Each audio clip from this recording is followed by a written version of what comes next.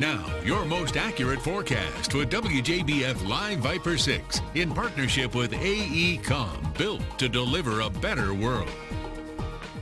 7:18 on your Saturday morning. I hope you're having a great day so far. Here's a live look in from our Jiffy Lube Skyview Network camera looking over News Talk WGAC, finding some blue sky and some beautiful pink cotton candy colored clouds, some of my favorite colors as we're starting off the morning hours.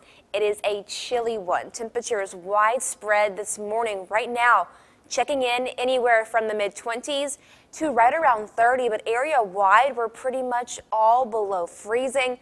I had some patchy frost on my windshield.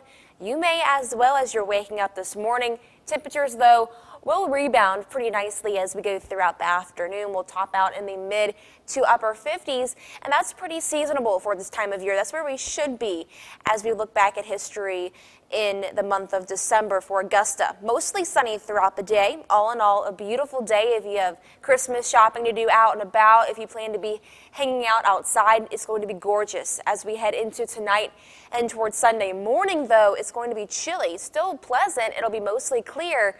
But again, temperatures like this morning will tumble down into the upper 20s to low 30s area-wide, with just some light cloud cover out there. Now for tomorrow, temperatures on the rise and cloud cover also increasing. A chance for some late day isolated rain showers will be a possibility, but it's primarily Monday that we'll see this trend from dry and sunny to cloudy and a little more rainy. Here's the forecast model for today and for much of tomorrow. High pressure overhead will slowly migrate to the east over the next 24 hours or so.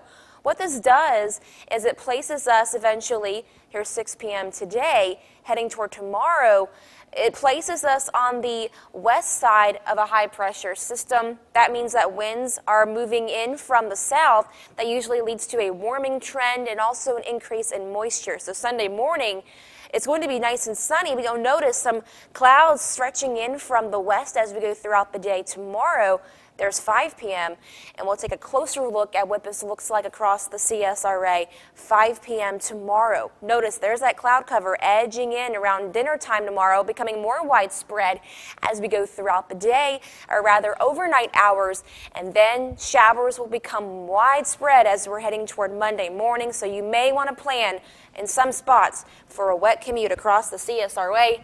One quick look at the 7-day forecast. Cloudy and rainy through Wednesday and staying warm for this time of year.